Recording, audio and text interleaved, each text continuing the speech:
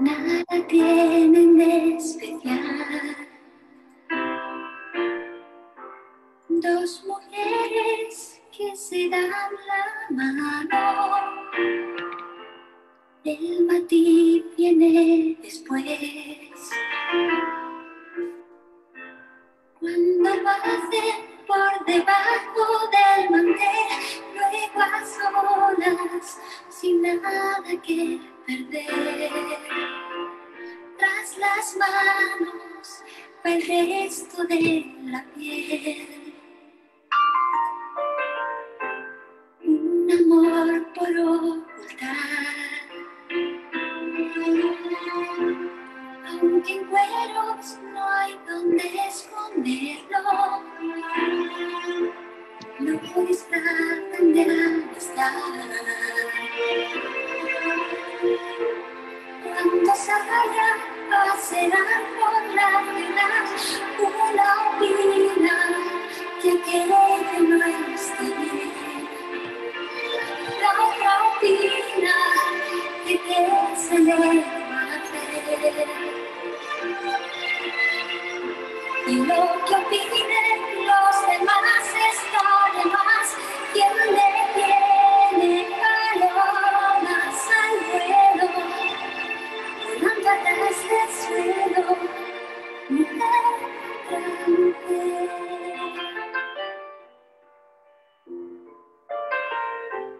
No estoy yo por la labor de tirarles la primera piedra. Si equivoco la ocasión, ni las años labio a labio en el salón, ni siquiera me atrevería a toser. Si no gusto, ya sé lo que hay que hacer. Y con mis piernas hace leña su pared. Quien te quiere palomas al vuelo, volando atrás del suelo, mujer grande.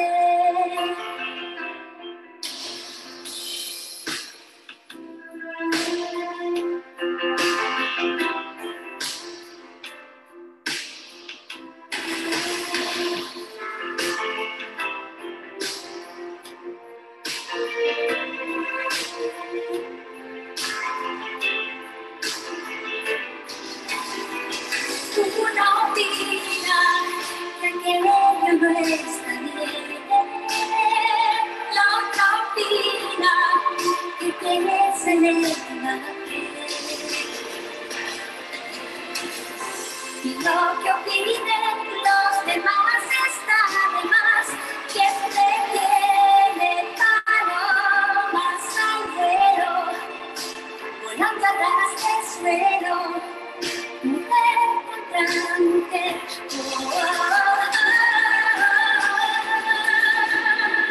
Quien te tiene palomas al vuelo, volando atrás del suelo, mujer grande.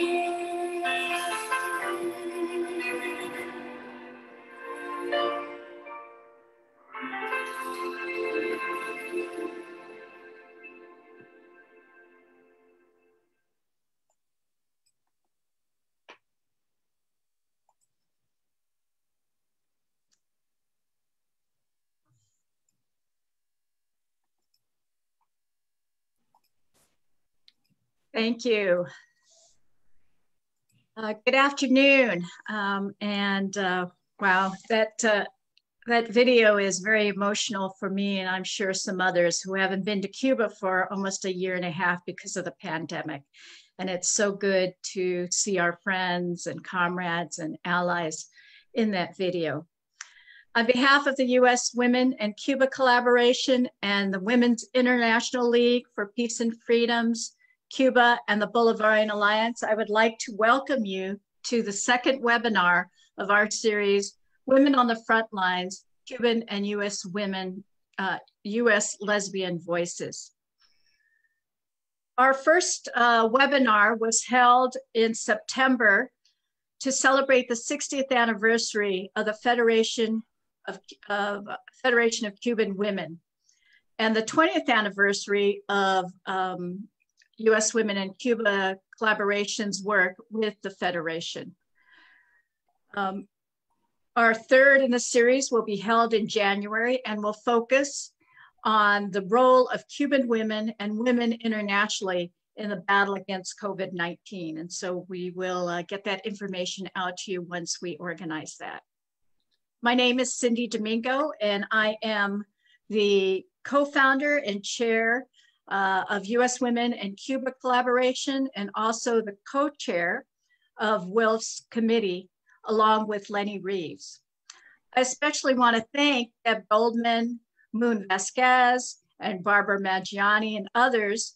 And those three are the core of our Lesbian and Allies project. And they were instrumental in developing and putting together the pictures for the video and the music that you just saw, that have some of the wonderful highlights of our work that we have accomplished, and the lesbian groups that we have built ties with in Havana, in Santiago, Cienfuegos, and Santa Clara, and in other towns. And two of the Cuban women that are on the panel are a result of the many years of work that we have done with Cuban lesbians. First, I also want to acknowledge the co-sponsors of this webinar and thank them for their support and help in reaching out to many of you who may or may not know of our work.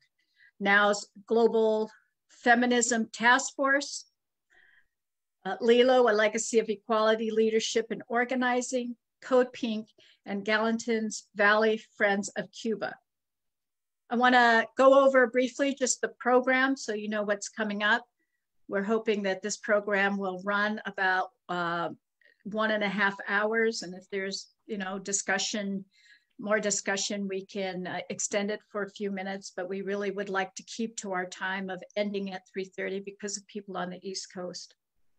So after I speak, I am going to and I want to follow my welcome and introduction with a message from the Federation of Cuban Women. As you know, communicating with the island is very difficult because of the blockade. They are not allowed access to Zoom. So many of our, there will be the message by the FMC is a message that I will be reading, but was written by the FMC. After the message from the FMC, Moon Vasquez, who chairs our Lesbian Allies project, will speak and give an introduction and a brief overview of the project. And then after she speaks will be a video of a poem being read, it's a video from one of our friends in the lesbian group in Cienfuegos. After that, Deborah Goldman, also a member of our National Executive Steering Committee, will introduce a video of Norma Guillard, and then the panel with our Cuban and US women. And hopefully we'll have some time for Q&A, and we will end with some action items that you can take to lift the blockade and to enable us to communicate better and establish our friendships with the Cuban people. Lastly, if you would, I don't want to just leave this to the end, if you would like to donate to continue our work, and I'll put this in the chat, you can contribute through Venmo, and please mark it for US women, and it's LILO, L-E-L-O capital, Seattle, at LILO again, --Seattle, and I'll put that in the chat box. The genesis of our work with the LGBTQ communities goes back to the very beginning of the US Women in Cuba collaboration and our delegations of women that we brought. As many of the women in our delegation were lesbians, there was both a personal and political interest in talking to other lesbians and sharing experiences about building movements against patriarchy and especially against homophobia and violence. At the same time as the formation of U.S. Women in Cuba collaboration, we brought to the United States, through the initiative of Catherine Murphy, who was also on our National Steering Committee, two wonderful comrades from the community of La Guanera, which is right outside of Havana, Fifi Bocart and Teresa Ramada. Fifi became a great inspiration to all who had heard her speak, but we were also intrigued by a film that was made about her efforts and others to be inclusive in her community. That film, entitled Butterflies on the Scaffold, talked about how Fifi and others in the community welcomed drag queens, singers, and dancers and created in their community a nightclub for them to perform in. It was groundbreaking in Cuba. And Fifi was always one to talk about inclusivity and the role of women and others in the community in rebuilding their community. She inspired me and others because she said the reason she loved the revolution was because the revolution loved her. In the early 2000s, it was difficult to find organized lesbian or LGBTQ groups or clubs, and it was finally through Norma Guillard, who is being featured here today, and running into lesbians and gay men in the park in Santiago. In about 2002, it was not till then that we were able to engage and start building relationships with these communities. Much has changed in Cuba, as well as in the world in relationship to LGBTQ rights, and so we felt it was important to focus our second webinar on this issue. As always, the blockade presents challenges to our work around Cuba and our inability to fulfilling our goal of having Cubans speak for themselves. So while Zoom allows us to converse with people all over the world, the blockade has made it most difficult for us to dialogue directly with the people in Cuba. And so that is the dynamic we find ourselves in this webinar, as well as other webinars where we wish that Cubans could speak for themselves. Therefore, the poem that Moon will introduce and Norma Guillard will be via video. And I will also be reading a message now from the FMC. I want to thank our comrade in Venezuela, Osmar, for his work in subtitling Norma Guillard's video. This webinar is an international and intergenerational effort, and I also would like to thank Amy Leon for her technical skills in running this webinar.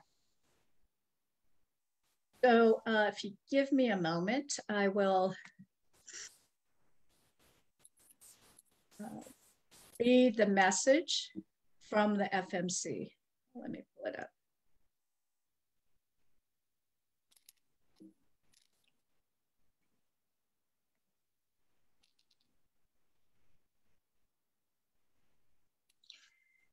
All right.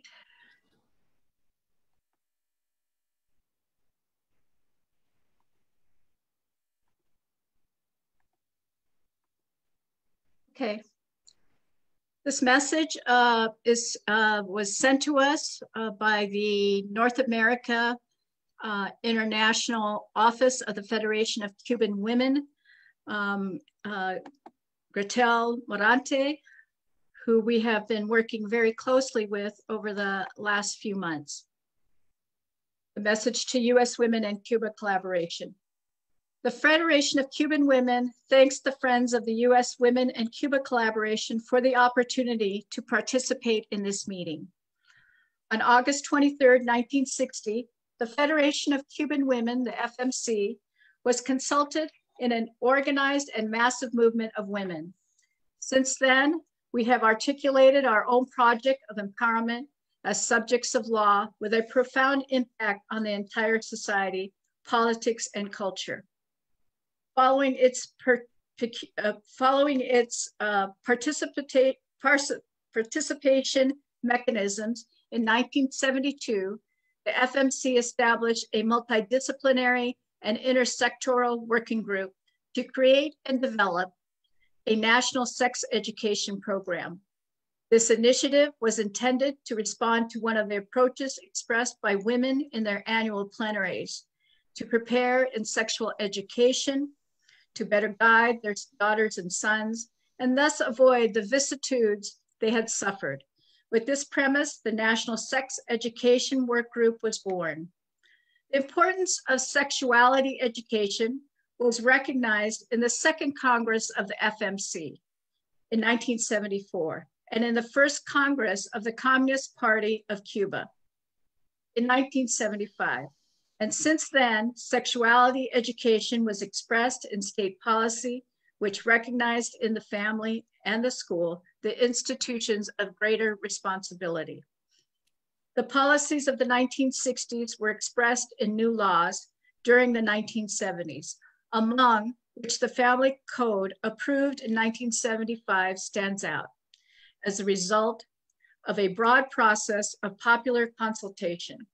Considered the most advanced for its time in the entire continent, it recognized the right of men and women to full sexuality and to share the same domestic and educational responsibilities. As a consequence of this policy, developed during the 1970s, Cuba was the first country to sign and the second to ratify the government's commitments to the Convention on the Elimination of All Forms of Discrimination Against Women, known as CEDAW, and that was in 1979, a binding instrument to which Cuba as a state party previously follows up. All over the world, the medical, psychological, social, and legal sciences speak out against homosexuality and consider it an example of disease, madness, moral decay, and deviation from social norms. Unfortunately, the permanence of institutionalized homophobia in the first decades of the revolution has not been analyzed in all its complexity. This situation is taken advantage of by those who have only seen it as an opportunity to profit within the well-financed market of the attacks against Cuba. Given this critical analysis from our institution to practices incoherent with the humanist spirit of the Cuban Revolution process is essential. Understanding the current situation of lesbian, gay, bisexual, trans, and intersex people in Cuba and the need to replace their attention as an object of politics requires being located in the historical evolution of the issue on the social agenda of the Cuban Revolution. The National Sex Education Work Group, led by the FMC, became CENESEX, the National Center for Sex Education, in 1988, and has since then been located in the Ministry of Public Health. CENESEX's mission is to contribute to the development of comprehensive education for sexuality, sexual health, and the recognition and guarantee of sexual rights for the entire population. To do this, it develops educational and communication strategies that include different national public good campaigns.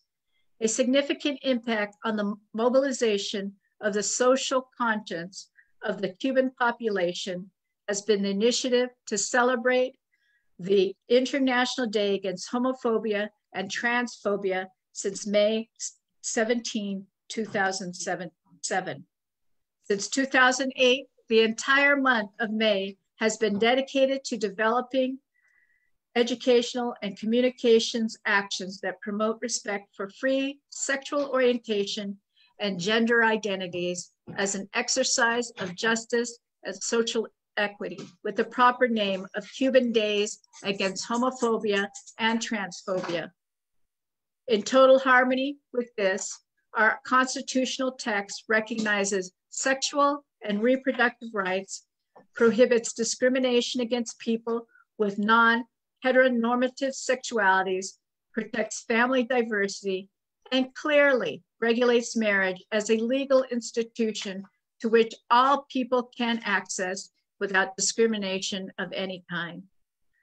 Of course, there is a long way to go. That is why we are educated for love and respectful coexistence, not for the perpetuation of relations of dominance or violence. We are educated in humanistic and democratic principles that are inspired by the emancipatory paradigm of socialism in freedom as a complex individual and collective responsibility. We will continue working until we achieve all justice. Thank you so much. Signed, Gretel Morante. That is the message from the FMC, and we will post this message on our website and our Facebook so that you can also reread it because it's a very good statement. So at this point, I would like to introduce Moon Vasquez, who is my very good comrade and sister, who I've traveled many times to Cuba, attending many meetings with other lesbian and bisexual and transgender people in Cuba. Moon.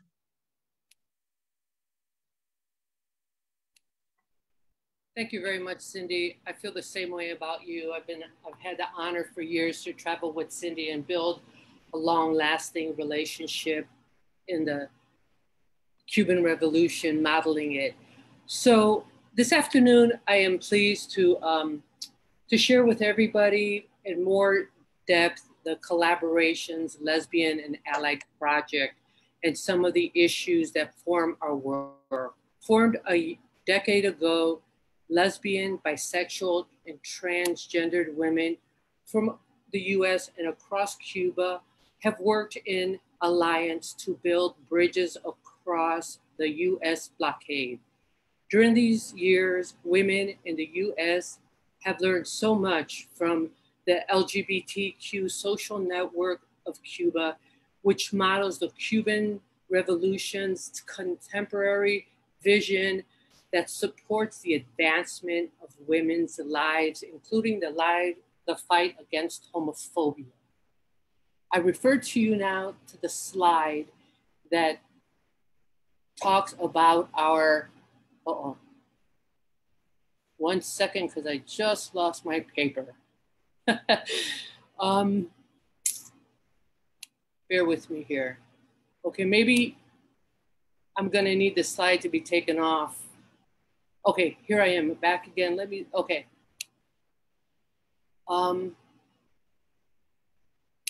This is only my second webinar that I've been, part of, so I haven't gotten my rhythm down yet. A couple more, I'll be okay at it. Okay, our vision is, I lost it again, Amy. Maybe take this. Okay, I'm back. Okay, our vision is to build bridges of dialogue and education and strategies in the context of our work to end the US blockade and to create deep and lasting ties in the LGBT community of both countries. Our collective strategies is to educate and network, sharing strategies on our work and expanding the base of our supporting, sharing history and networks, and sharing our mutual work. We have had great success in spite of great challenges. Together, we've held a groundbreaking international summit in Villa Clara at El Mahunje, a historical cultural center for the LGBT community. This was a pivotal point in forming the work that we've been doing in this project. We hosted Isel Acosta for a month-long national speaking tour here in the US. Isel is a nurse from Santiago de Cuba, and she is the founder of Las Isabellas. Isel traveled extensively across the US to places like Bozeman, Montana, Spokane, Washington, New York City, presenting the work of the lesbian, bisexual, transgender women of Cuba. She visited health clinics, gay community centers, meeting with Babes, a group that supports women living with AIDS, speaking at rallies, attending the Dyke March and the Big Gay March in Seattle.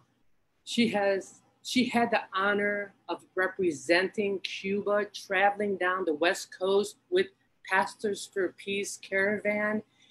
The caravan was actually on its way to Cuba. Estelle visited and traveled with them, also presenting along the way, ending up in California.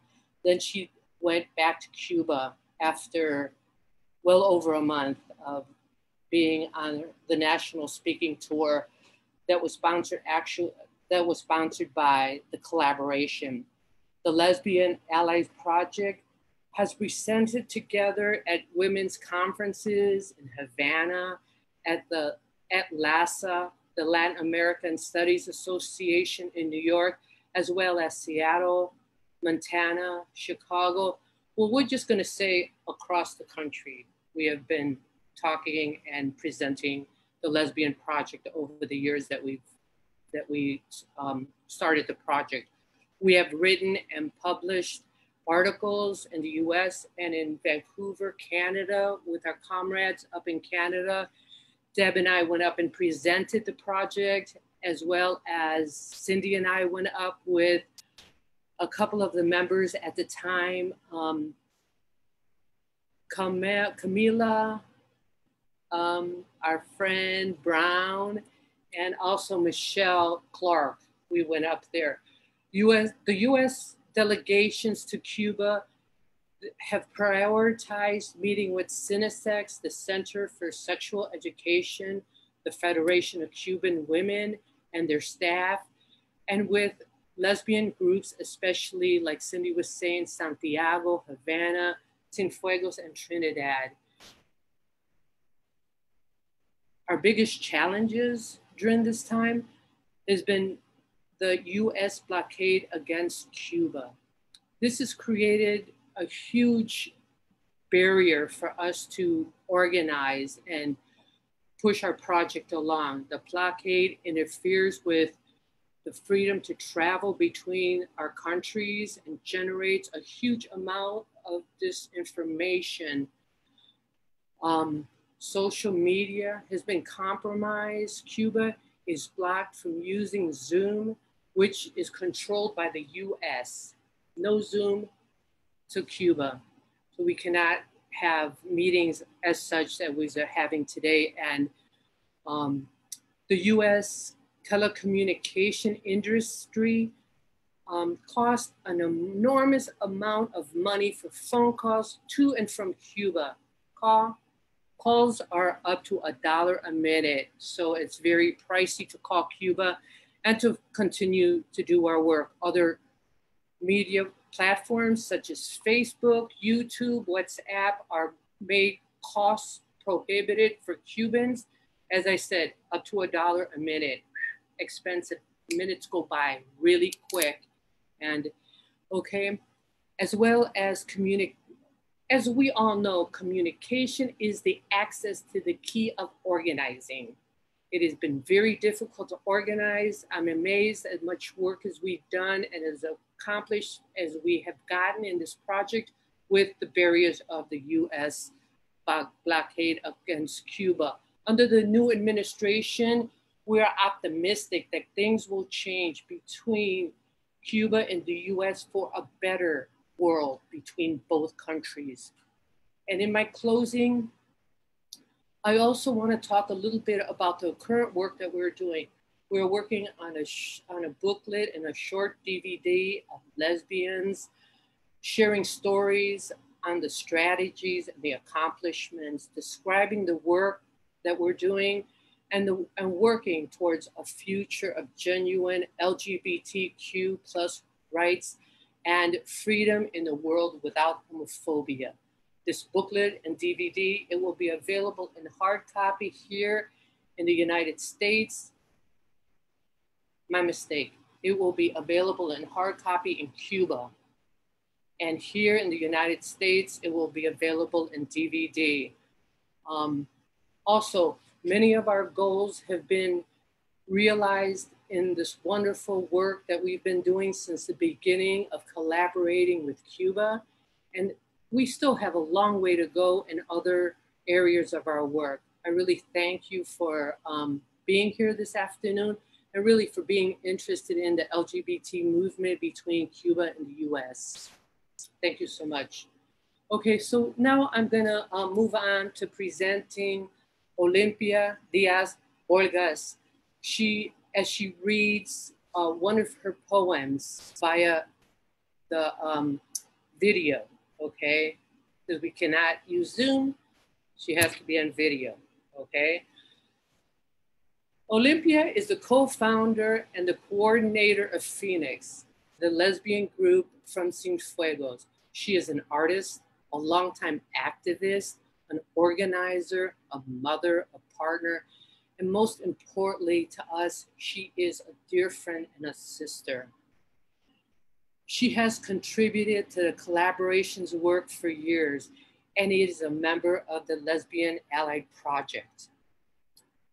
Her poem that she's going to read for us is Te Invito, okay? This poem is an invitation to sensitize, to share, to unite, to invoke, to make better changes in the world.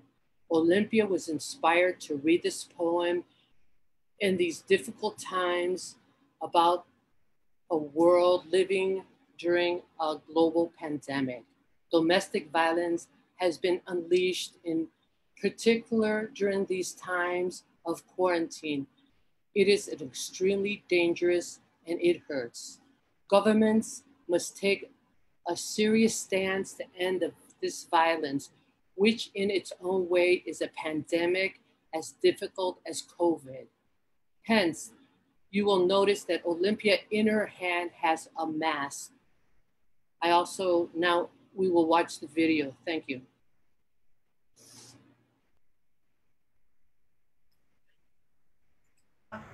Mi nombre es Olympia Díaz Borges. Soy la coordinadora provincial del proyecto Fénix de mujeres lesbianas y bisexuales Cienfuegos, Cuba. Hoy quisiera regalarles uno de mis poemas que se conforman de 3 en uno solo. Los voy a leer escalonadamente para ustedes. Se llama Invitación. Te invito y no es una cita. Acompáñame sin bebidas. Reflexionemos aunque la sed agriete mi garganta. No aguanta más mi corazón. Grito, clama justicia. Juro para iluminar el mundo, alcanzar el arco iris. Se necesita amor sin armas. ¿Por qué tantas personas buenas se van tan pronto? En tiempos de pandemia me enojo. Y aunque haya paz, maldigo. El odio cubre nuestras casas. Grito, juntémonos, diversos, raros o diferentes. Es ahora, tenemos que hacerlo. Aunque no queden lágrimas, abracémonos, sensibilicémonos. Mi palabra, revolución. Me duelen mis hermanas, mis amigos, hasta los desconocidos. Oigo las noticias que mueren en todos los países que sufren. Hay campañas por los derechos que siguen vulnerados. El mundo sigue clamando libertad para mi gente y yo te invito, por amor, reflexionemos por justicia, con respeto, re-evolución. Le sigue, te invito y no, acompáñame, reflexionemos. No aguanta más mi corazón, clama justicia. Para iluminar el mundo se necesita amor. ¿Por qué tantas personas buenas se van tan pronto? En tiempos de pandemia, y aunque haya paz, el odio cubre nuestras casas. Juntémonos, diversos, raros o diferentes. Tenemos que hacerlo. Abracémonos. Mi palabra, revolución. Me duelen mis hermanas, mis amigos, hasta les desconocidos. Oigo las noticias. En todos los países hay campañas por los derechos. El mundo sigue clamando. Y yo te invito, reflexionemos con respeto, revolución. Y el otro, tercero, es una cita sin bebidas. Aunque la sed agriete mi garganta, grito, juro alcanzar el arco iris sin armas. ¿Por qué tantas personas buenas se van tan pronto? Me enojo. maldigo, grito, es ahora, aunque no queden lágrimas, sensibilicémonos, revolución. Me duelen mis hermanas, mis amigos, hasta las desconocidas, que mueren, que sufren, que siguen vulnerados. Libertad para mi gente, por amor, por justicia, con respeto, revolución.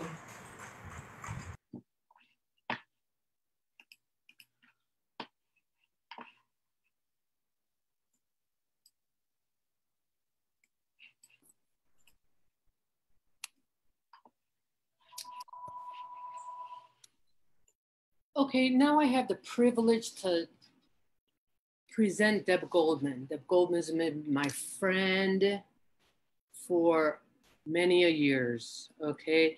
She's a member of the steering committee. She's been involved in our work since 2012, has traveled to Cuba with the collaboration on 2 occasions. She is a retired nurse who her main focus has been women's health, both locally and globally. And with further ado, I would like to pass the floor on to Deb. Thank you, Deb, and thank you, everybody. Thank you, Moon. So welcome, everyone. We're glad that you're here. We're already running a little behind, which I think is pretty normal. So we'll just go ahead and get started. And as you heard, with this section, we will start with a video from Norma Guillard, our dear and longtime friend and colleague, activist and Afrofeminist, with whom some of us have worked and played for over 25 years. And we'll follow the video with a live panel discussion with 2 Cuban and 1 US panelists. We've already mentioned more than once about the blockade preventing us from being able to share live. So we have this video that Norma graciously did for us, especially for this webinar. Briefly, Norma started her activism at age 15 when she joined the Peasant Literacy Project. She has a degree in social psychology and has spent years researching, teaching, publishing articles and audiovisuals, and leading efforts to mainstream feminist issues of gender, race, racial discrimination, and HIV/AIDS, leading to different national and international congresses. She helps coordinate a group of lesbians called Oremi in Havana and helped develop other lesbian groups in other provinces where she maintains advisory ties. Norma continues to preside over a research section on issues of gender identities and diversity in the Cuban Society of Psychology, and from there carries out her activism as an Afrofeminist in various spaces in society. We are honored to present you with Norma Guillard via video. Enjoy. Trata de tener voces y siento que puedo ser una de esas voces. Soy Norma Rita Guillard Limonta, psicóloga social, investigadora, afrofeminista, activista y desde mi infancia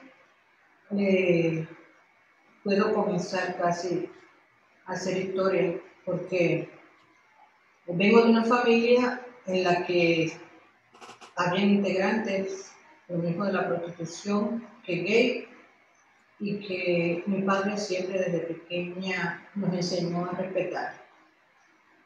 Realidad que luego me motivó a buscar y conocer un poco más del tema.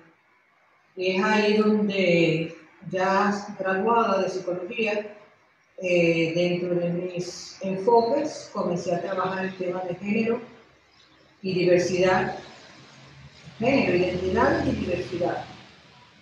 Y desde ahí, desde esa sección que dirijo a la Sociedad Cubana de Psicología, comencé en una participación bastante cercana al tema, ya que por el abordaje de las identidades profundizamos en la identidad sexual.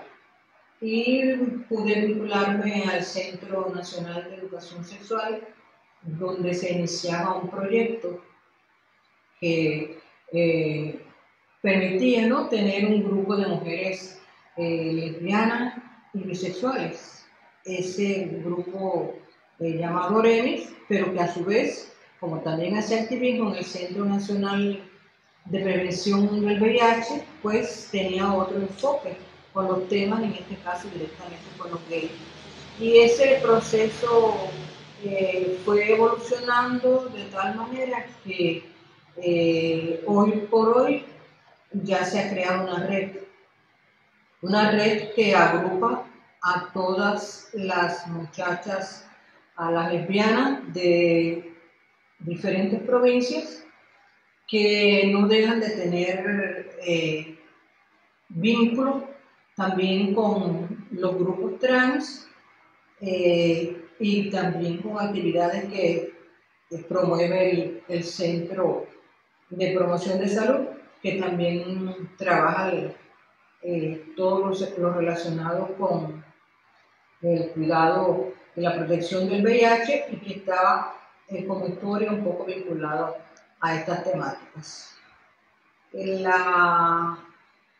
Este tema, en Cuba no podemos decir que existe un movimiento, sino que existen redes de trabajo, redes con proyectos como el Alma Azul, que agrupa a transvestis, transexuales, transgénero, para hacer su trabajo, y redes de mujeres lesbianas y bisexuales.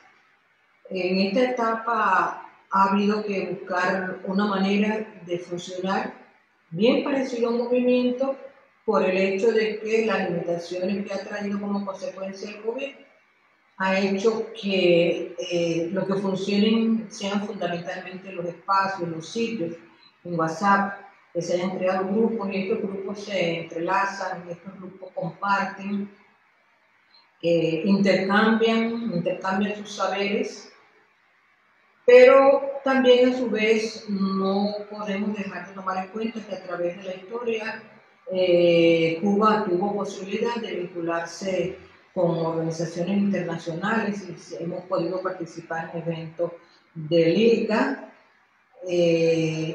buscando también transmitir experiencias, y estas experiencias pues han podido ponerse en práctica ya no solo a nivel de las provincias, sino a nivel del país. Existe un proyecto de aprendizaje, para decirlo de alguna manera, pero aprendizaje de cómo manejar todo este tema, que radica fundamentalmente en el Centro Nacional de Educación Sexual, pero que el Centro de Promoción de Salud mancomunadamente van haciendo trabajos que están relacionados con todo el desarrollo de este tema. En Cuba, cuando vamos a hablar del funcionamiento de un movimiento de la comunidad LGBTQI, no podemos verlo como se ve en otros países. Nosotros tenemos nuestras modalidades. Realmente acá lo que existen son proyectos diferentes que abordan el tema. Por ejemplo, existe un proyecto de mujeres lesbianas afrofeministas que se reúnen en un espacio desde el punto de vista, a veces buscando lo cultural, y en ese vínculo lo mismo participan mujeres lesbianas, bisexuales, transexuales, travestis. Existe otro espacio como podemos encontrar el de se llama Casa Tomada. Casa Tomada está compuesto por dos mujeres lesbianas que igual fundamentalmente desarrollan aspectos comunitarios, porque están en un barrio de Marianao, y en ese espacio también confluyen en forma de alianza, participan gays, participan lesbianas, bisexuales, transexuales. Es decir, que vamos encontrando que la tendencia de nuestro futuro yo la visualizo como esa búsqueda de esa alianza para hacer trabajo de empoderamiento, de crecimiento, de superación, pero siempre en forma de alianza. Asimismo existe el grupo Trans Cuba, que es un proyecto grande que abarca trabajo con los trans de toda Cuba y volvemos a ver, ¿no?, que son vínculos que se proyectan fundamentalmente con la promoción de la salud sexual, enfrentando los temas de VIH, SIDA, pero a su vez también haciendo relaciones con otros espacios, también con el objetivo del crecimiento y el desarrollo.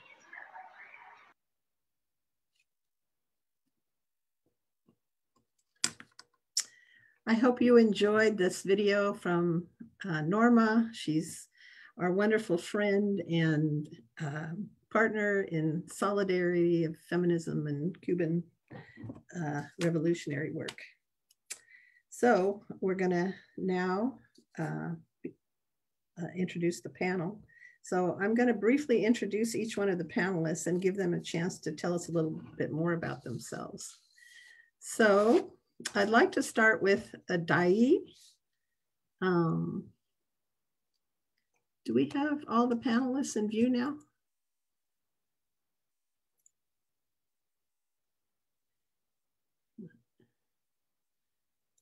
I'm just going to wait for a minute for all of the panelists to get on.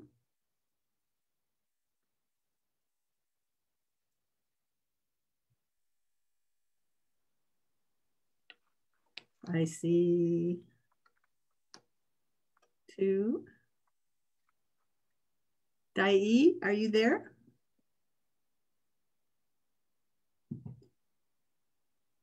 I don't see Dai.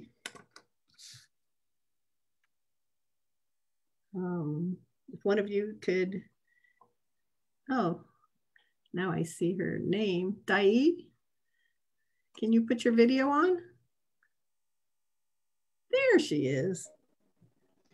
Hello, can you hear me? Yeah, sorry, it's the connection. Yes. Okay, now can you hear me? Yes.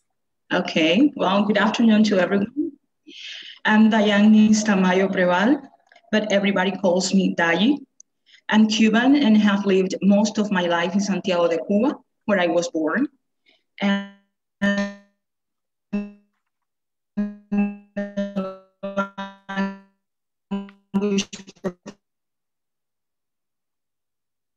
professor in Mexico. I have been LGBTQI+ rights for 20 years. I'm one of the founders of Las Isabelas, a social network that has been working for the rights of lesbian, bisexual, and transgender women in Cuba.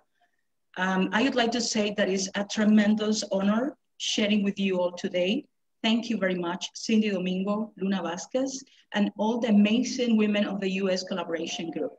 I'll be glad to learn from you all and to share some ideas from my experience as a Cuban activist along these years. Thank you. Thank you, Dai, and welcome. We're so glad that you're able to join us on this panel. Thank you. Okay. Maidi, would you like to introduce yourself? First of all, thanks for inviting me over. It is a pleasure to be here. I have been in some ways involved in LGBTQ+ issues for about 15 years. I've been part of Las Isabelas and Oremi groups. I came to Mexico to study in a master's program, and I haven't been in Cuba for almost 2 years, but I try to keep in touch with everything what is happening in the island. Thank you, Maidi. We're happy to have you as well. Both of these women are great friends of the U.S. Women in Cuba Collaboration, and we highly value our close relationships with them. So thank you. And then I want to introduce Dr. Mariebeth Velasquez, affectionately known as MB. Welcome. Thank you, Deb. Hi, everybody. It's a pleasure to be here. What an honor, and so inspiring to see the work that's already been done. I am first generation American-born Filipino American, born in San Diego and grew up in the state of Washington. And I have done my medical training all at the University of New Mexico in Albuquerque, New Mexico, and family medicine. So my advocacy work has been through the medical context mostly. Currently, I serve as a faculty advisor for the Queer Medical Student Association at the University of Washington, and doing some work with the curriculum, trying to reduce bias in the curriculum as we are still invisible. LGBTQ people are just not as present. So it's disheartening to see how doctors are being trained with that as an absence. So that's where much of my work is. Outside of medicine, well, outside of that job, I also serve on the board for the Women in Medicine organization, which is a nonprofit started by a handful of lesbian physicians in 1984 and have been meeting annually since then. So it's exciting to see this work, and I'm looking forward to more collaboration. Thanks so much for adding your voice. And MB is not only my good friend, but she's my partner in marimba music. So. Yes, absolutely. Shout out to our instructor that might be out there, Dr. Claire Jones. Okay, thank you. So let's go ahead and start with the first question. Dai, would you be willing to go first? I'll ask the question and I'll have you give us your opinion. And the question is, based on your work and experience, what have been some of the significant barriers and achievements in advancing equality for lesbian and LGBTQI communities in your country? The barrier in advance or gender equality.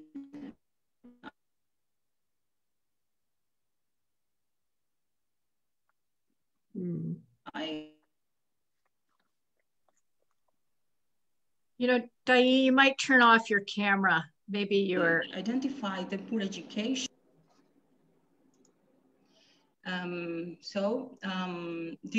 Should I start from the beginning?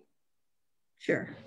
Okay, so I was saying that as a barrier in advancing gender equality, I identify the poor education of the general public about sexuality and gender issues. General public, I also mean the people in charge of political and social processes' lack of knowledge, which leads to the persistent discrimination in terms of sexual orientation and gender identity. But in spite of the barriers, the LGBTQI plus community has faced over many years, it's implied that there have been significant achievements like the recognition and support given to social networks that address the LGBTQI plus issues. This support has been on the side of CENESEX, the National Center for Sexual Education, and some other organizations, as it is the case of the FMSA, the Federation of Cuban Women in Santiago de Cuba. In this sense, it's a very important achievement and counting with allies like the Lawyers Social Network, the Health Cuban Ministry, and the Cuban Cosmopolitan Community Church, which has been a strong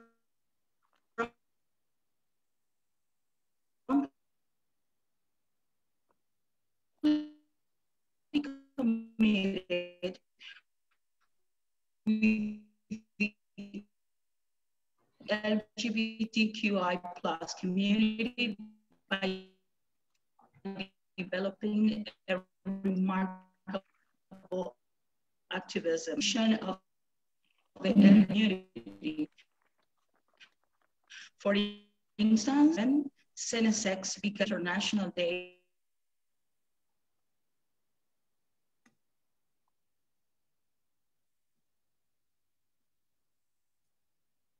against homophobia, which falls in the 17th of May.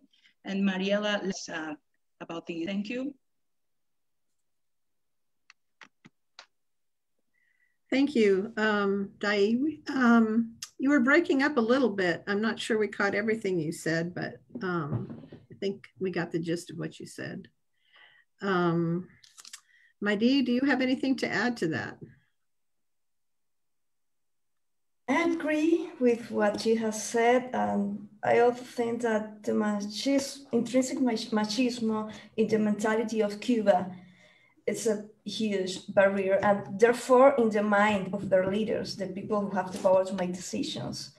It can be observed in low levels when we, for example, ask for a place to make a meeting, a group meeting. Sometimes people react well, but sometimes they give excuses and so for not helping us in setting a meeting or whatever we were trying to do.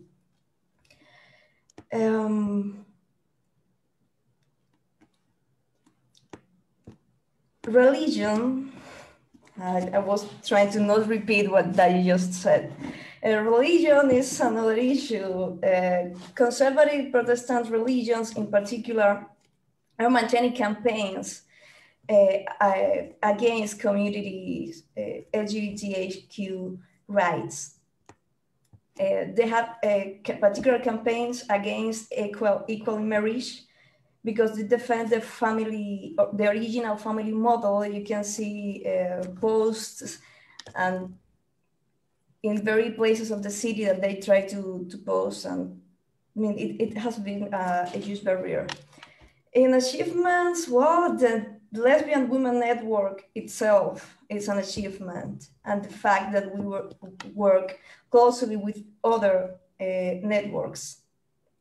The new constitution, it says that all people are equal before the law, receive the same protection and treatment without any discrimination based on sex, sexual orientation, gender identity, age, ethnic origin, etc.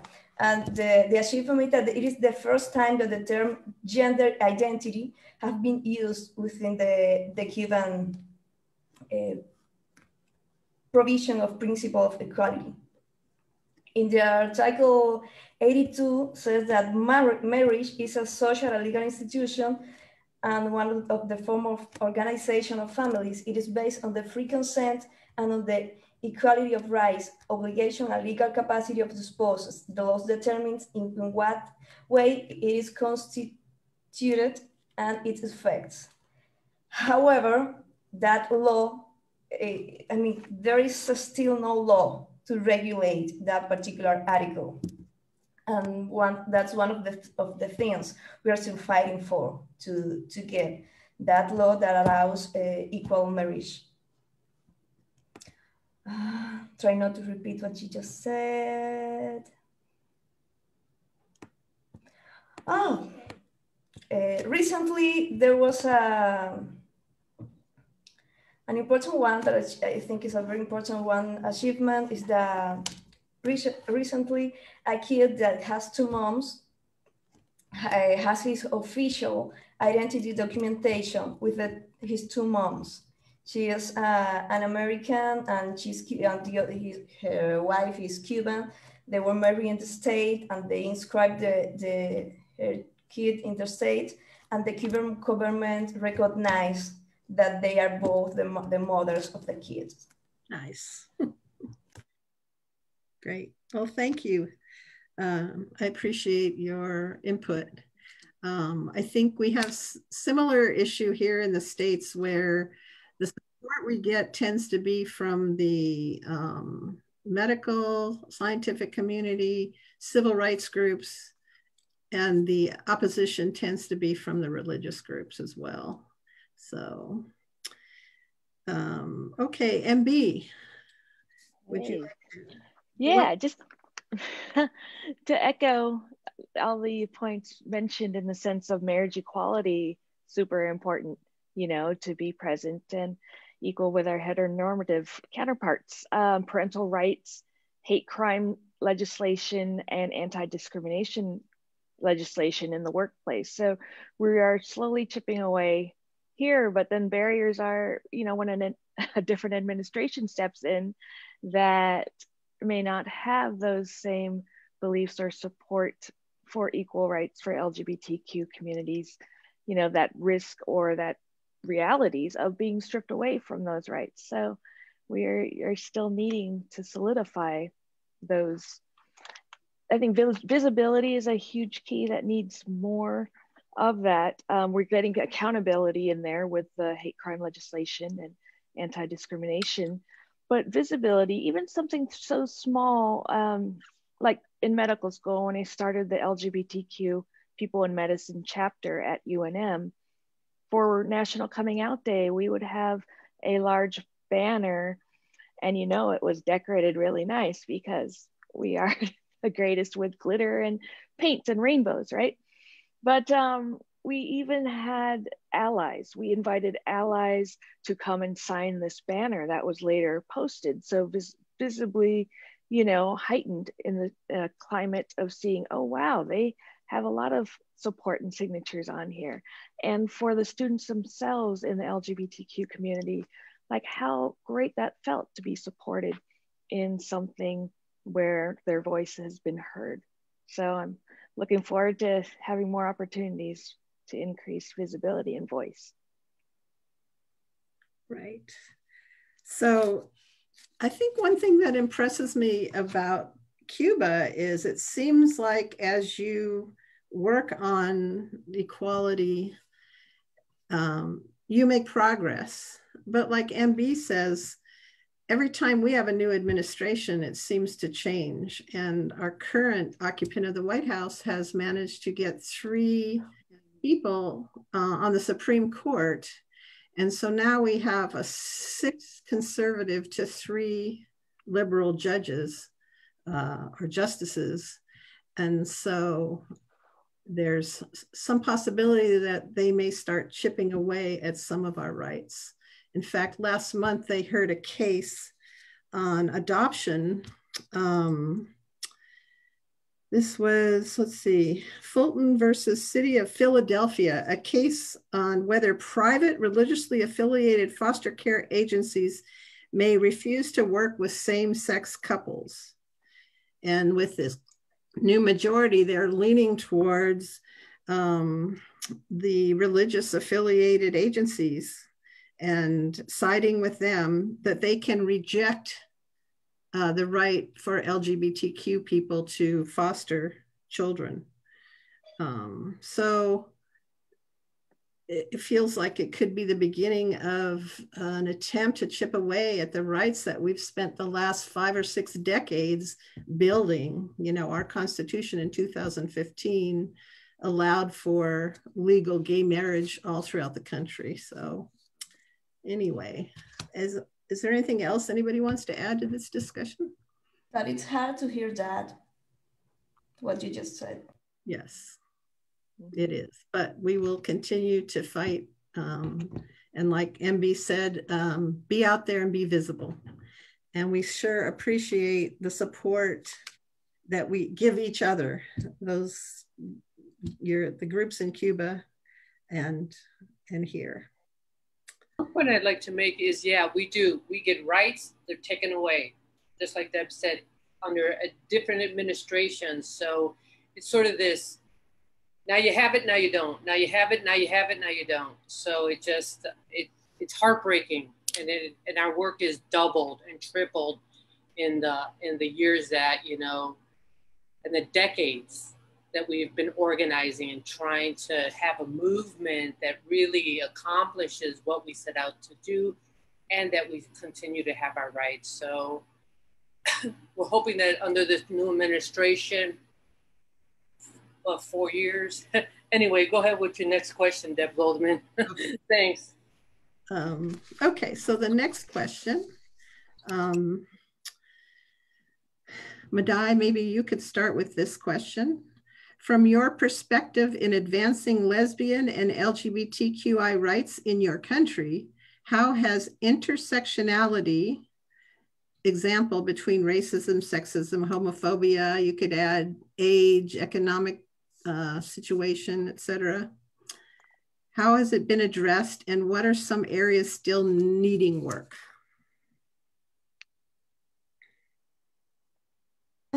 There are many groups in different sectors. Each group have focused on their own agendas and activities.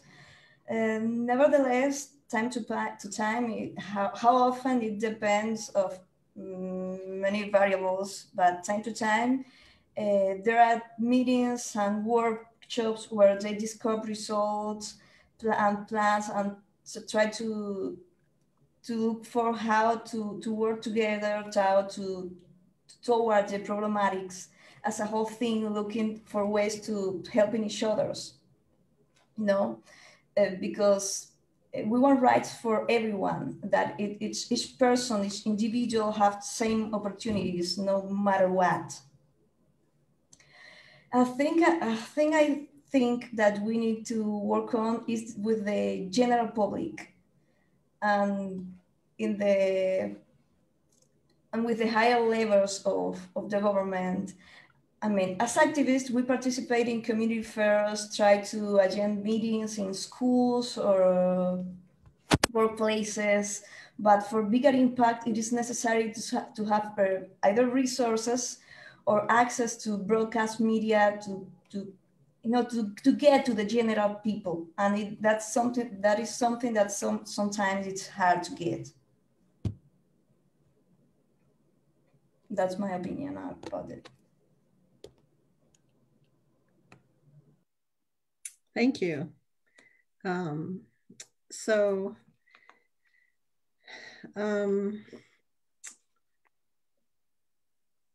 Dai, would you like to add to that?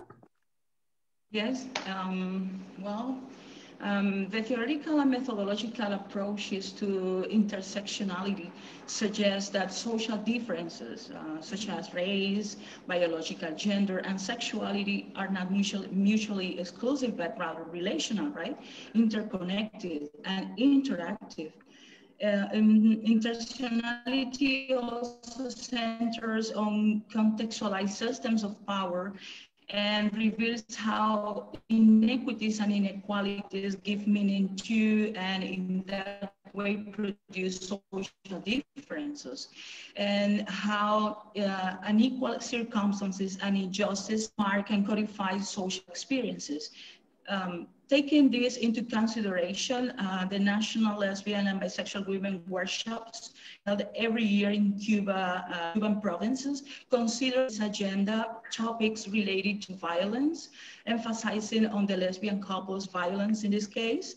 The activities are mainly didactic ones in order to get the participants involved with this topic and as to empower women on their rights as women as such and as lesbian or bisexual or transgender.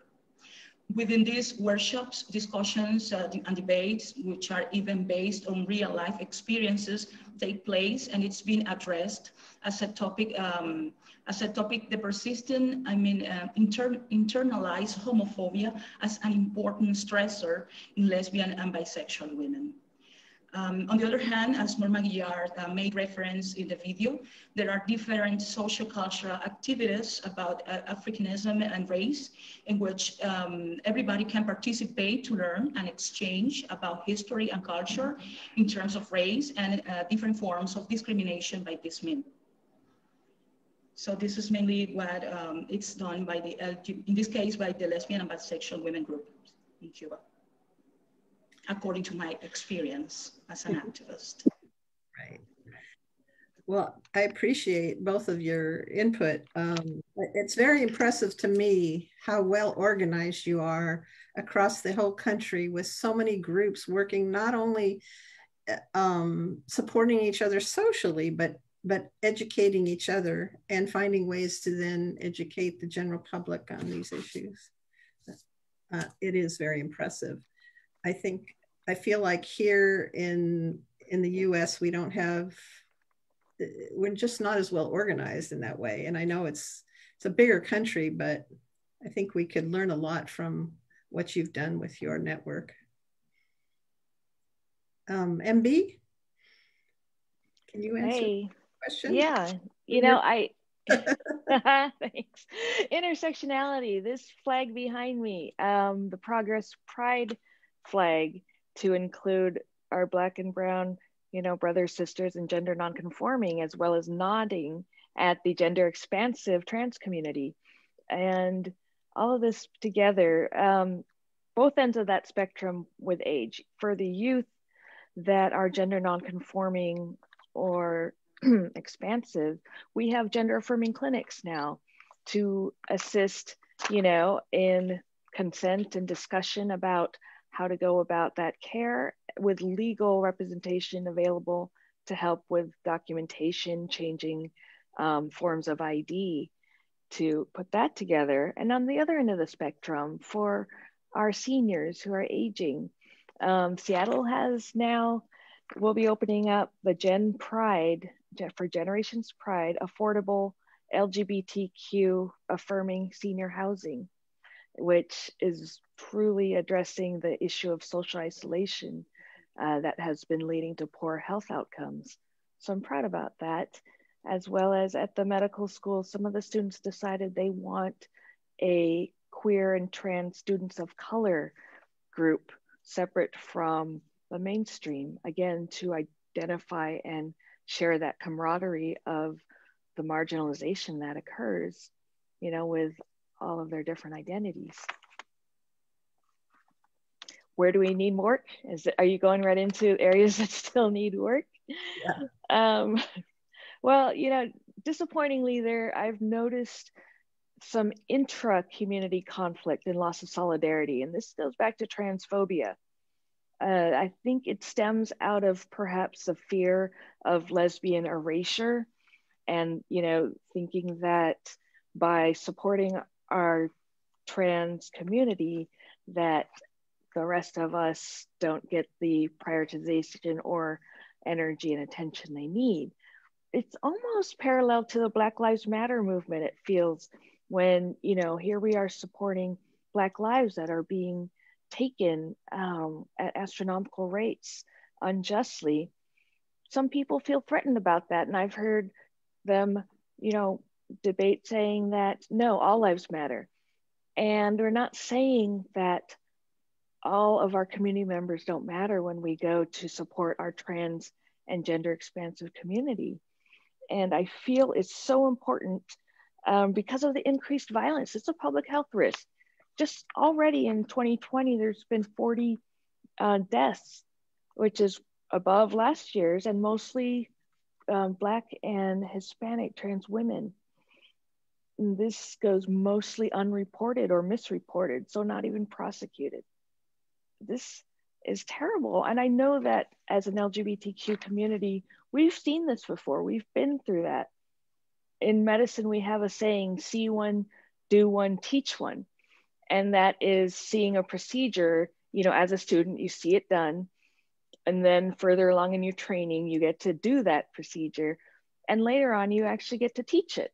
And I feel like in our LGBTQ community right now, this is an opportunity for our gay and lesbian and bisexual brothers and sisters and siblings, that we have watched how to move from a, you know, marginalized state. And not saying it's not gone, but, you know, we're definitely better than we were decades ago. And so we've done that. And now it's the opportunity to create solidarity and amplify the voice of the trans community and gender nonconforming, because it's time. The tension is there, you know, we're losing lives. And I feel like any dissonance in our community cannot be sustained if we are all to project our, you know, advances socially and politically together. I agree. I'm wondering, from one of the Cuban panelists, do you face similar issue where there's kind of this tension between the trans community and the lesbian groups?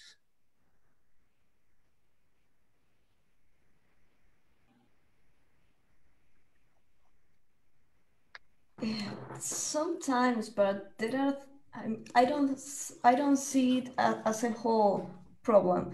I mean, there can be in the media there can be some issues, and there can be some this. I don't know how, my English is not as good as that is. It's fine. um, yeah, sometimes it's hard to get to an agreement in which both parts or all the parts involved are satisfied, but we talk and we get it solved, or and if we don't, we let it pending for the next meeting, but we try to work together. It's, of course, sometimes it's hard because each one have their own needs and their own agendas, but it works. It is get done at the end of the time, at the end of the meeting, of the whatever we're doing. Right. I mean, this could be another whole webinar discussion. I think there's definitely a place for lesbians to be able to meet, but I think that it's important that we support the trans community as well. Any other thoughts on this?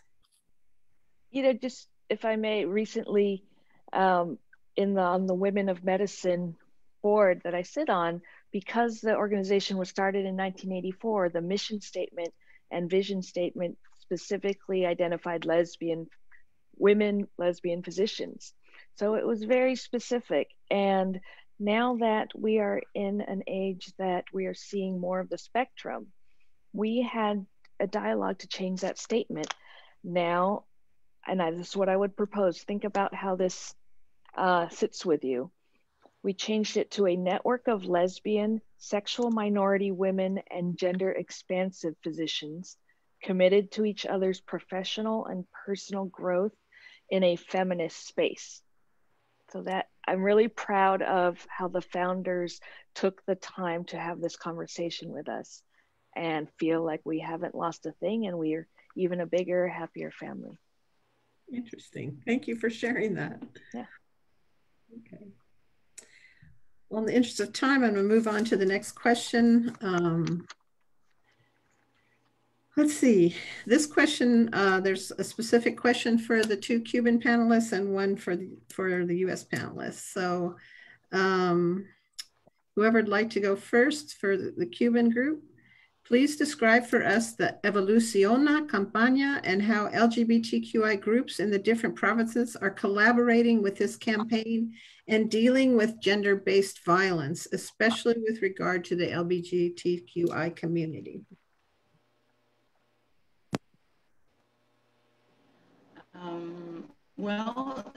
The Evoluciona Campaña is a Cuban initiative that keeps on working to inquire and remodel the beliefs that support violence against women. This campaign is led by the Center Oscar Arnulfo Romero in alliance with the Federation of Cuban Women, the National Center of Sex Education, and the Center of Youth Studies. The campaign seeks to influence young people into questioning norms created by the patriarchal ideology that place women at a disadvantage of power. All along the island, there are posters about the campaign. I've seen them in Santiago and when I was living in Havana as well. There is an important work in addressing violence against women, which includes workshops to the LGBTQI+ community and the scheduled visit to educational and working centers in order to discuss about the topic with the goal of raising awareness about the persistent violence against women and the importance of reporting any form of violence. For instance, in Santiago de Cuba, Las Isabelas has a strong link with the campaign and has done a relevant work by participating in talks and discussions with young people at the universities or in public places as part of the celebration of special days, as for instance, the International Women's Day. And not only in educational institutions, but even in hairdressers, since they are places very visited by women. So there is a significant work related to this campaign. That's great. Great to hear. We're running kind of late here. So MB, would you like to answer this question? What have been your experiences and concerns working with groups that deal with gender-based violence, such as the Me Too movement or other groups? And what has been most effective in preventing gender-based violence in your LGBTQI community? Yeah, again, this is raising awareness and zero tolerance of trans exclusionary or transphobic behavior. For women's movements, going back to the grassroots, I think we were talking about this with Moon before. If we think back to when women took their voices and power back, and remembering Take Back the Night, 1978 in San Francisco, and it started to spread campus-wide across all universities and became a momentous shift that women are saying no more. And on top of that, just a few years ago when the new administration took office, the day after, we had a women's march that it attracted over 7 million worldwide on all 7 continents, that really showed solidarity and strength in numbers.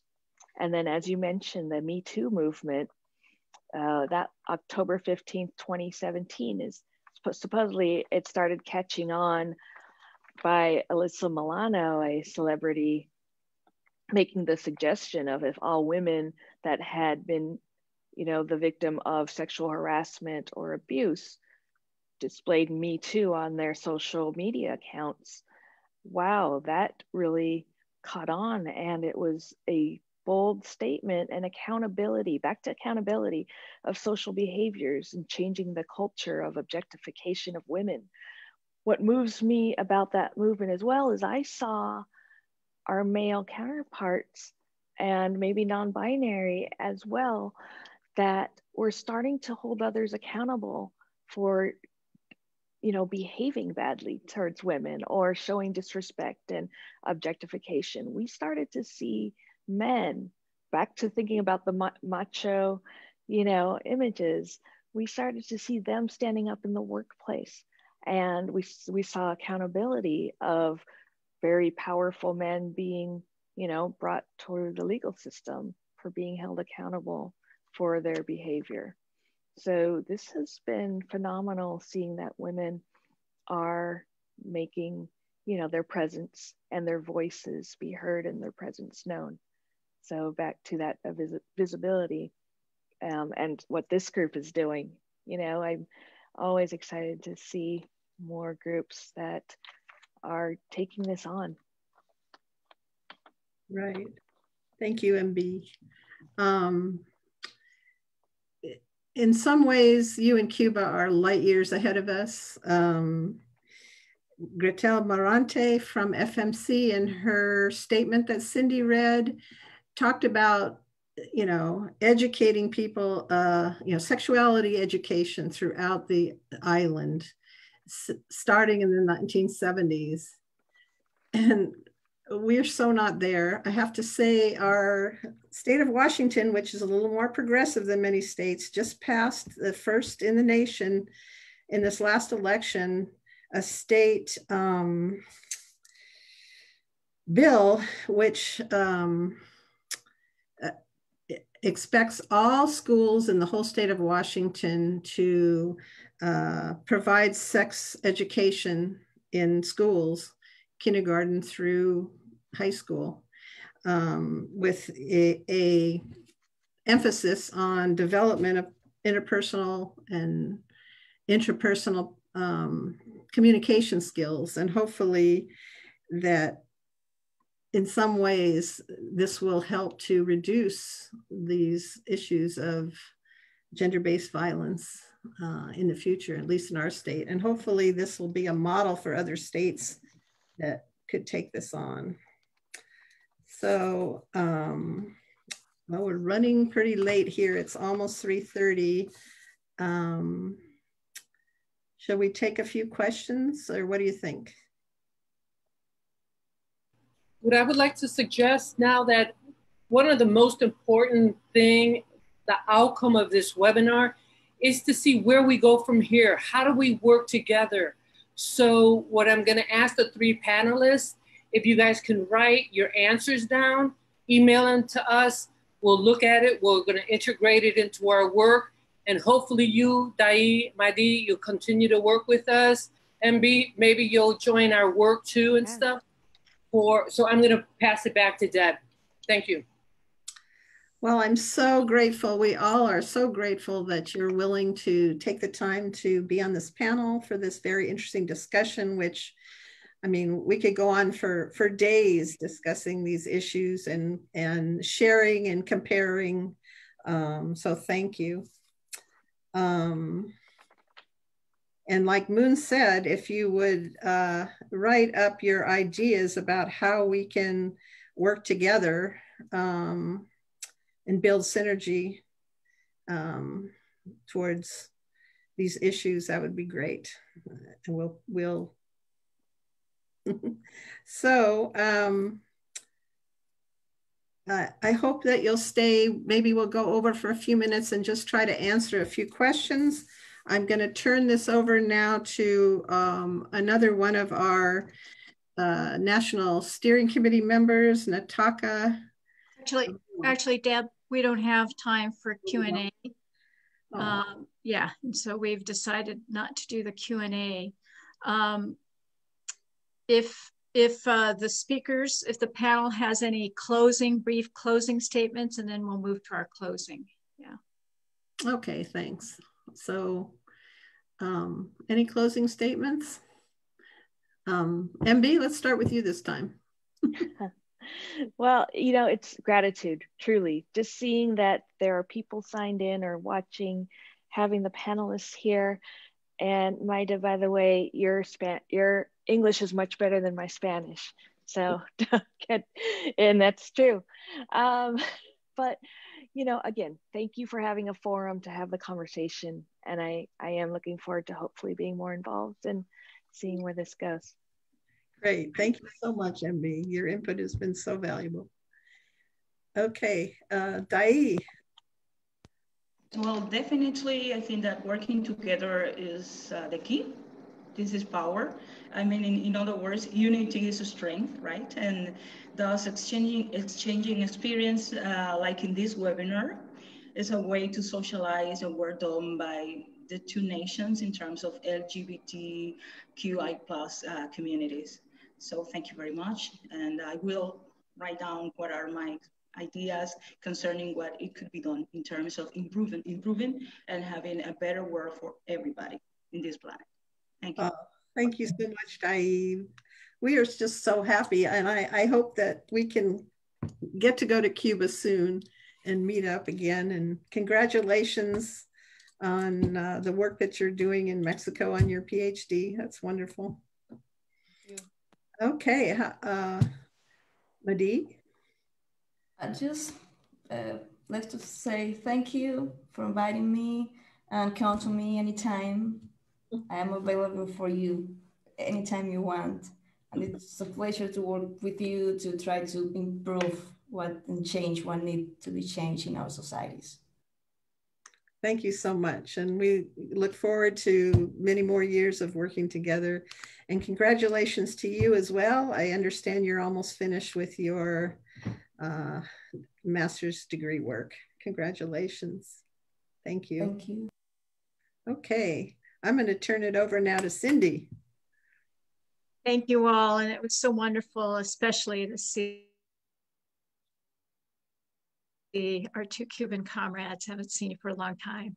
And nice to meet you, MB. Always nice to meet another Filipino American activist. So, of course, you know, our work is about lifting the blockade and educating people about U.S.-Cuba relations. So our webinars would not be complete unless we have an action program. And Amy, thank you for putting on the screen ways in which you can support and become active in our work. So join us in our work, sign up for our e-newsletters, sign up on our Facebook page under U.S. Women in Cuba Collaboration, and our website, womenandcuba.org. Hopefully we will be able to travel next year. We don't know if we'll be able to bring a International Women's Day delegation, but we'll see where we're at. Participate and follow the work of our Lesbian Allies Project. And we will place notices of our next webinar on the role of Cuban women and other women around the world in the battle against COVID-19. Second of all, we would hope that you can join us in the Saving Lives campaign, which is a US-Cuba-Canada collaboration in fighting COVID-19. Listed there is a website. You can check out information. This is a very important campaign. The pandemic is by definition global. And what became so clear to us is that Cuba has always had a global perspective when it comes to healthcare. And because the pandemic is global, it is necessary to put aside political differences, to call on all medical expertise and to call on international cooperation in this fight against COVID-19. In the United States, as of yesterday, 2 people are dying every minute in the United States. Over 14 million cases in the United States and growing, continuing to grow with the worst still to come. Cubans are currently 56 times less likely to contract the virus than people in the United States. And Cubans are 76 times less likely to die from the virus than people in the United States. We are organizing to allow US, Cuba, Canada, medical, clinical, and scientific collaboration to provide direct medical assistance and or to provide advice and guidance in treating COVID-19, as well as collaboration in the development of vaccines. Cuba is now developing, is in the development of 4 vaccines, and the blockade is impacting the ability for Cuba to obtain the resources for the further development of the vaccines. Ending all US economic and travel sanctions against Cuba, including the attempts to stop all other countries from accepting Cuban medical brigades and assistance in the battle against COVID-19. In this campaign, you can join committees, the medical resolutions and media committee, and also endorse the campaign to show its broad support. Thirdly, support the campaign to get the Nobel Peace Prize for Cuba's Henry Reeve Medical Brigade for their role in providing healthcare around the world. So this medical brigade, which has been sent to many countries around the world, has played a decisive role in fighting HIV/AIDS and the Ebola virus in Africa. They have dealt with they have sent brigades in the natural disasters. And since the development of the COVID-19 pandemic, they are in over 40 countries.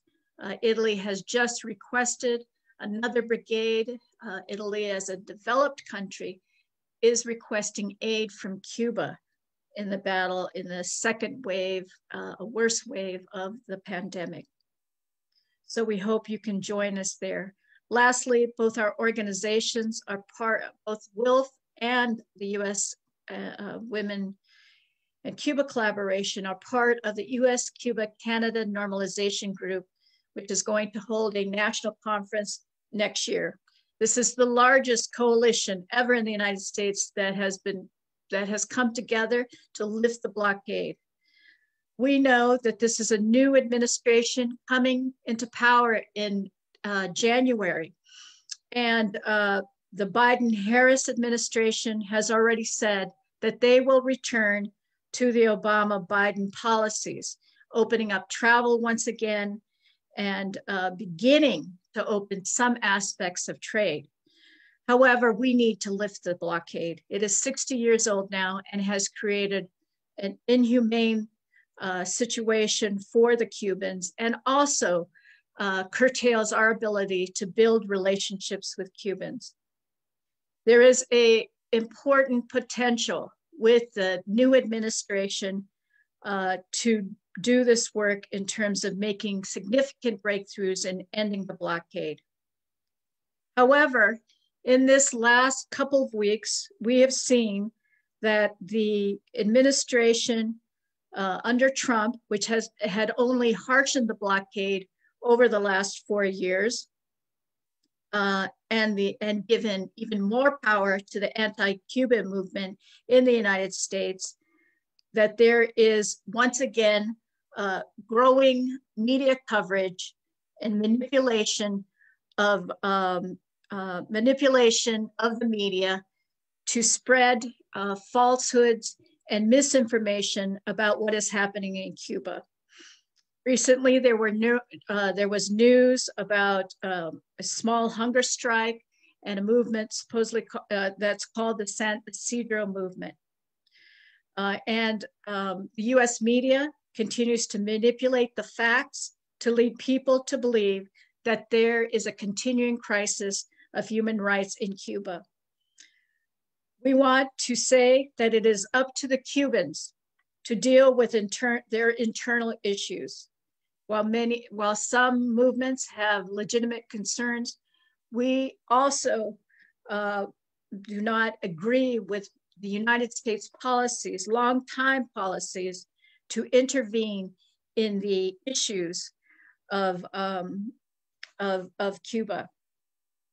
We want to adamantly say that WILF and U.S. Women in Cuba collaboration are in support of the Cuban Revolution. We reassert once again that the U.S. needs to have a policy of non-intervention in Cuban affairs. Secondly, that there should be non-financing of people and movements that have concerns over Cuba policies. And there is a long history of the U.S. USAID and the State Department funding movements and people to try to create and destabilize the Cuban government. And as in our mission, we want to reassert that we need to have respect for the self-determination of the Cuban people. We want all people to look at the facts, look at what media outlets you are looking to when you are researching what's happening in Cuba. Look at the facts, look at the sources. That's the problem with social media, is that there is a lot of misinformation, and the United States media has not ever been a friend of the Cuban Revolution. So please make sure that your information is accurate. So with that, we want to thank you all for coming on again for this very important webinar, to thank our friends, MB, Dayi, Maidi. Great to see you. And of course, we will be posting this on YouTube and our Facebook so that the Cubans will be able to also view this. And thank you again to the Federation of Cuban Women in building relationships with women here in the United States and women in Cuba. Good night.